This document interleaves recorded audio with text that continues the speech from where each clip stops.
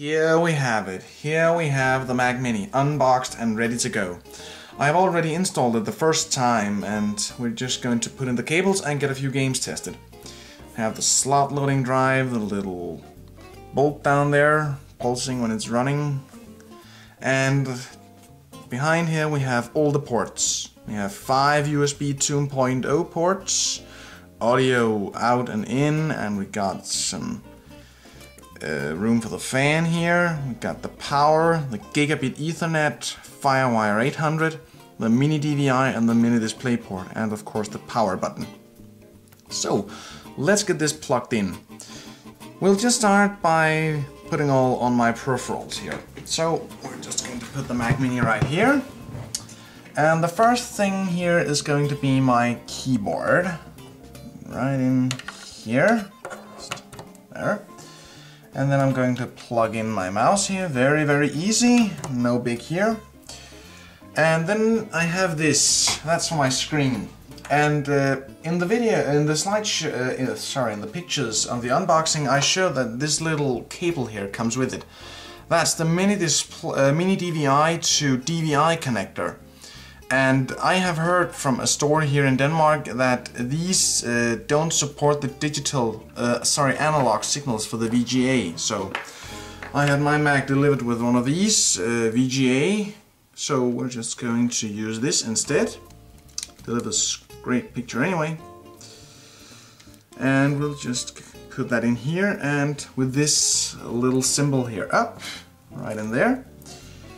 Then I have a little USB thing more here. That's for this one over here, so I don't have to go to the back of my Mac every time.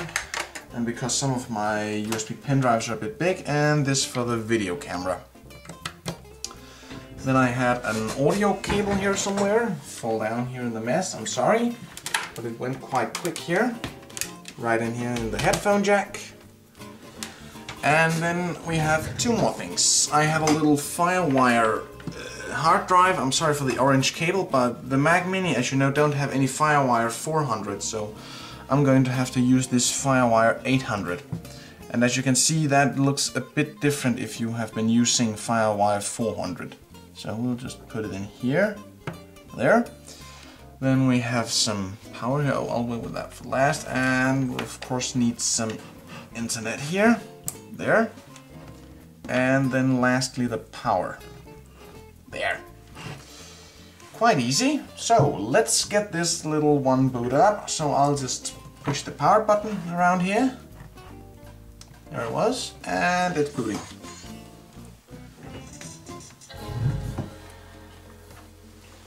Cable cleaned up here, and now it's running.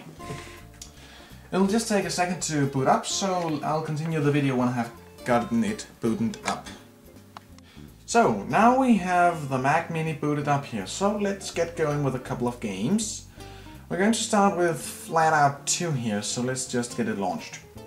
Unfortunately, this version of Flatout 2 don't show this little configuration dialog, so you're just going to have to take my word for it.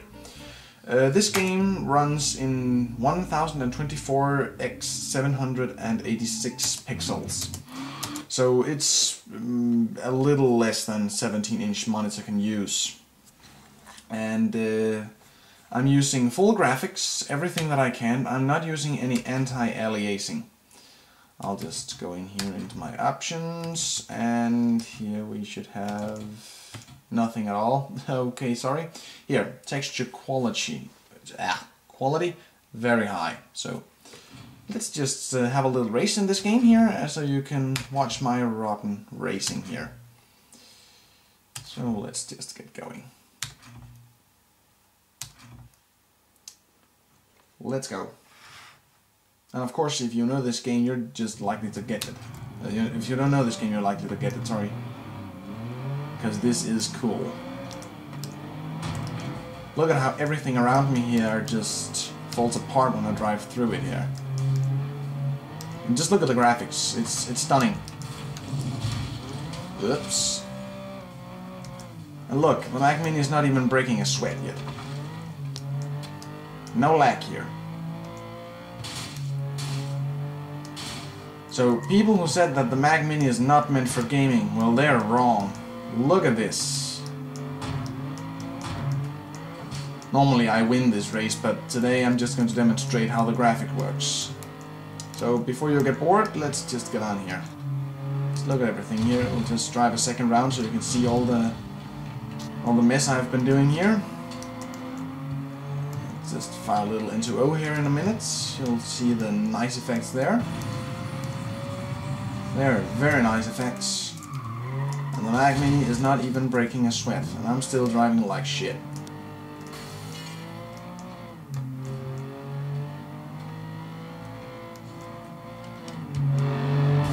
Just put a little more sound on here.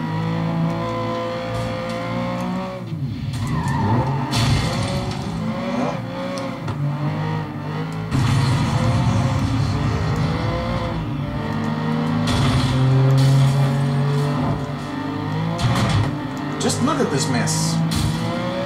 Look at everything that's just floating around in the picture, and the Mac Mini is not breaking a sweat. I've tried running this in the full 17-inch resolution. I guess you can Google that to find out what it is. And there it starts lagging a little bit, so you'll have to sacrifice a little resolution to get it running this beautiful. But this is running beautiful. So, let's get on to the next game, and let's just quit this here. So, the next game is going to be Call of Duty. That's going to be a little bit more rough for this Mac Mini to run, because the Call of Duty 4 actually requires everything the processor in this system has to offer. I only have 2 GHz model here, and that's exactly what the Call of Duty 4 Modern Warfare requires. I have 4 GB DDR3 memory inside of it, so there is plenty of memory in it. But as you can see here, I'm running 800 x 600 pixels, and I'm running everything here in low. No anti-aliasing, no glow, no nothing. Everything here in texture is low, there is nothing up there. So this is really low. The loading times, though, are very, very fast. The game runs okay, but the graphics are not that good. I haven't been playing this though much, so I'm not so far in the game yet. But as you can see here, the graphics are not as stunning as before. And I obviously don't like me, these assholes. Oops, can't say that.